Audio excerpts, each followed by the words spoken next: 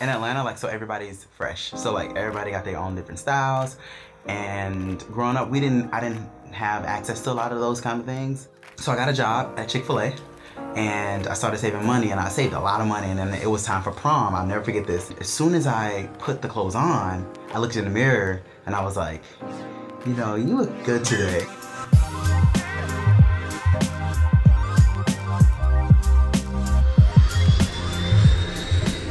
A bow tie to me means bold. You want to stand out. You want to do something different. It takes a lot of courage to want to be like that.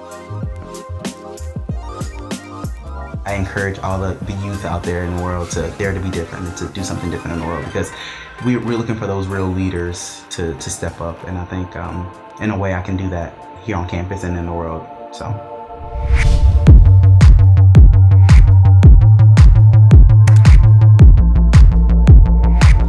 I think God just like called me to be that, and He put some characteristics in me to understand certain things and how to communicate, how to make people feel happy.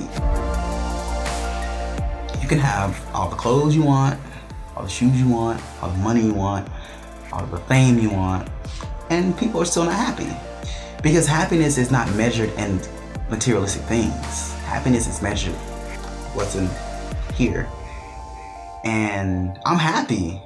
So I'm not happy, I'm joyful. And so every day there's a need, there's a purpose, there's something that wakes me up every day.